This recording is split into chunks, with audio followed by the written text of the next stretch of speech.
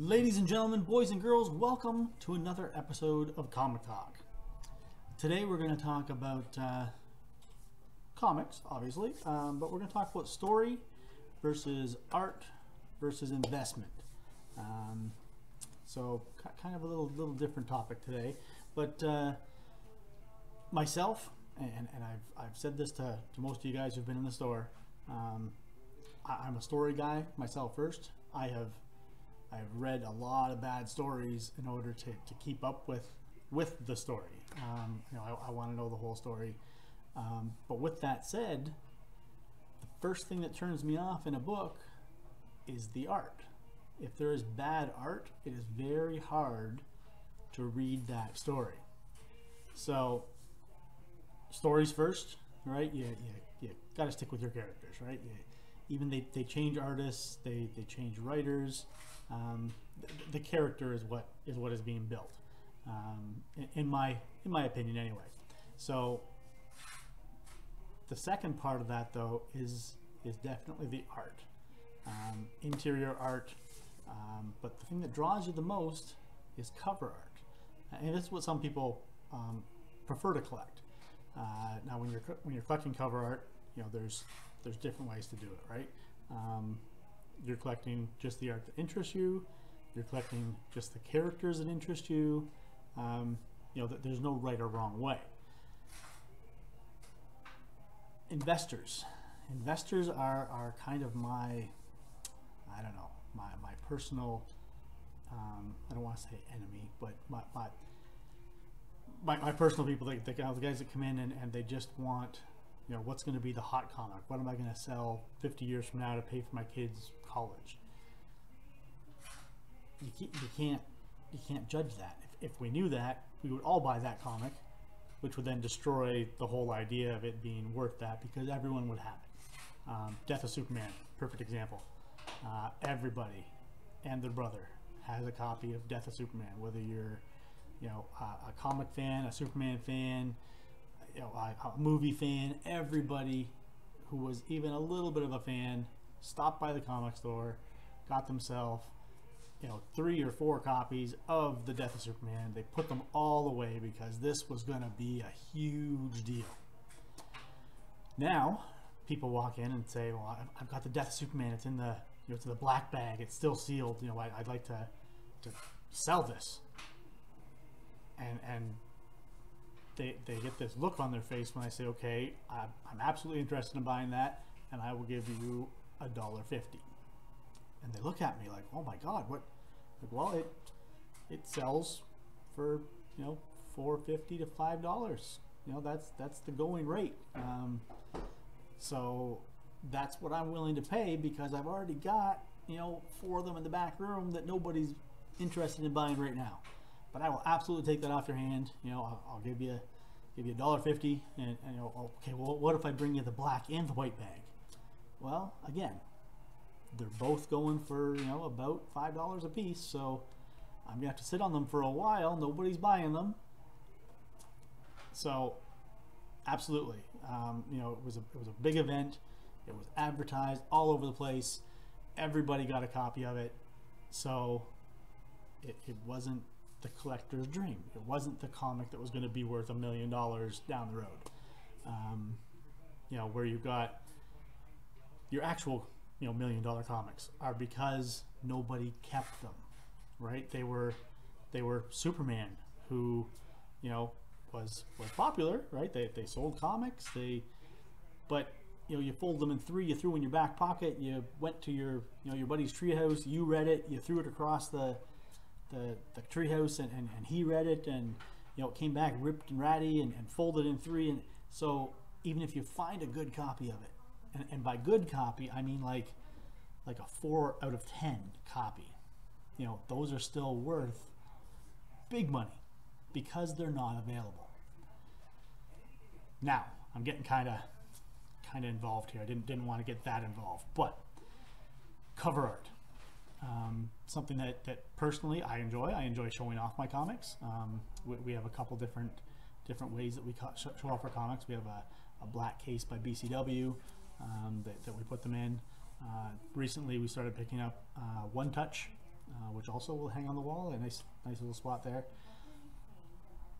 Personally, the cover art is what I enjoy showing off. When someone comes into my collectibles room, my collectibles area, and looks, you know, that's what they're looking at, right? They can't see the inside. So here we have, as you can see, Weapon H. This is a comic that's just out. Very popular character, right? Wasn't introduced that long ago. But this is a very cool cover, right? I would hang this on my wall, and people would say, "What is that?" Right? Like that's an incredible Hulk, but he's different. He's got Wolverine claws, and right, it gets your interest going. So, as everything with Marvel, you know, whenever anything's popular, they make multiple covers. So this is where you get into the collectability of it, right? What cover do I want to show off? What cover do I want to collect, or do I want to collect them all? When you collect them all, you get into the whole, you know, 1 in 25 variants, 1 in 500 variants. So it gets a little different there. But here, let's pull this off here. That's the normal cover, right? This is the newsstand issue, if you want to call it that. They're not called that anymore, but here is the first variant cover we're showing off. And of course, we have some horrible glare there, but there is a pretty cool looking cover, right? So this is the what I think they called it the Hulk homage cover, or homage, however you want to pronounce that. So it's more of an Incredible Hulk, right? You can see him kind of, right? His skin's ripped. You can see the Hulk kind of coming out in him, right? As we go on, we have a Wolverine cover. So this is the classic Wolverine cover, the classic Wolverine pose. The 3 claws, right, are popped out. This is an iconic cover from Wolverine. Now, here's your throwback. Because Weapon H is a combination of Wolverine and Hulk DNA as well as other stuff, but those are your main guys that are in there, right? So we have that. Now, the last one we're going to look at here is again just another cool cover, right? It's a different art style, right? I don't know if I can get these beside each other here. Not really, but right, different art style than what we're seeing before. And again, right, it all depends on your preference. Myself, this isn't one that I would put on my wall, just as a personal preference. But I would definitely hang these two beside each other, both #1, right? They're the Hulk, the Wolverine, and Weapon X, or Weapon H, I should say, right? This is, I just told you what's going up on my wall, but that's all right. You guys can copy me all you want. Okay, so that's Weapon H this week. Now, at the same time, like I said, Marvel does this fairly often with this different covers. So another Death of the Mighty Thor is coming up. So as you may or may not know, if you're following Thor, Jane Foster is currently Thor. She is dying of cancer. Mjolnir is not helping the situation. It's kind of progressing the cancer along. It cures her from her chemo, because the chemo is a poison in her body, but you have to read the story. Back to covers. So this standard cover, right? A very, very cool cover, right? It is bathed in flame. We have the marquee at the top there, right? The story, the Death of the Mighty Thor. We're getting there. Just a very, very cool cover. One that I'm, again, going to hang on my wall. You know, I'll put it behind my Thor statue, and an extremely cool cover. But we have a few other options here too. All right, so this is the first alternate cover, and I really have to do something about lighting here, because that's too bad. There you go. So again, right, Jane Foster. This is an art style. A little softer edges, right? But definitely something that you could throw up on your wall, and it's going to grab somebody's attention, right? This is a piece of art. This is no longer a comic book. This is something that, you know, even if you're not a comic fan, you can look at this and say that's a good looking photo. And the last one we've got, of course, you can't see it again there because of glare, right? So this is the death of Mighty Thor coming up. We've got Odin in the background there. You can see, right? He's wielding the Odin force. He's you know, one-eyed, right? We're definitely talking Odin, right? So again, even if you're not a fan, if you know just a little bit, right, you can put this together. And another cool cover, right? You throw this up behind a statue of Jane Foster Thor, and it's eye-catching. It's something that draws your attention. So actually, I'll leave something here for you guys to look at. So that's a couple different art type collections. Again, they're very related to the story. So if you're a story collector, you know, your art's going to go along with it. Now, the last thing, investors. So if you're an investor, if you actually, not even just an investor, if you like this art, if you like this book here, this artwork, and you know, maybe you have the main copy, all right, and you've read it, whichever, or maybe you're not, you're just for the art. Get it graded, right? If this is something that you want to keep, that this is a piece of art, right? Just like if you had a Van Gogh, oh, let me get rid of that for a second. Sorry about that, guys. If you had I don't know, a Van Gogh, right? You want to take care of it. You want to preserve that, right? This is the same idea. If you like this artwork, take care of it, right? Put it in a hermetically sealed container. You know, send it off to CBCS. You know, send it off to CGC. Get it taken care of. At the store here, we prefer CBCS. That's mainly because we're a distributor for them, or a retail location for them. You know, if you're looking to get comics graded, or you haven't got a comic graded and you're wondering, send it off to us. Let's take a look. You know, we'll see what price we can get, and we'll get that sent off. Right now, we're sending off about once a month. But there, that's my little commercial for grading comics. But again, if you're an investor, right? If you're investing in a comic, don't just leave it in a plastic board, right? That's not how you protect your investment, right? If you want something to be worth something, you need to protect it. You know, a lot of these people that come in with their collections, and they're maybe they're not exactly, you know, I don't know, in a good place, or they need to sell their collections,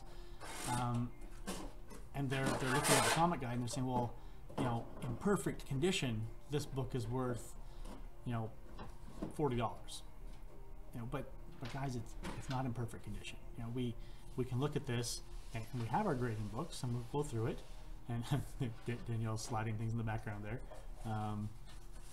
But now that I'm distracted, I lost my train of thought there. But not that bagging and boarding is bad, guys. But if you are collecting for an investment, then you want to protect it. And the way to protect that is to hermetically seal it. You know exactly what that comic is. If your sticker on the top of your CBCS slab says that it's a 9.8, then it's a 9.8, right? There's no debating. There's just no question. Where if you come in to see me, you know, in your mind, I protected this book, right? I got it in a bag and board, and well, okay, great, but you know, this is from the 80s, and you know, the board was not, you know, lead free, and you can see that it's pulled the ink off the back onto the board. You know, the bag, you never sealed it, right? It's just a normal piece of tape on the back of it, and you've taken the comic out, and it's stuck a couple times, and you know, you've lifted so all of these things where it wasn't an investment, it was enjoyed, which is really what the comic was designed for, was for you to enjoy it. Now I'm getting back to my personal preference of reading and enjoying the comic over collecting specifically because it's going to be, you know, worth $1 million down the road. But anyway, guys, if that's what you're that's what you're into, if you're wanting to just invest, I hesitate to say it, do it right, but the guys do it right.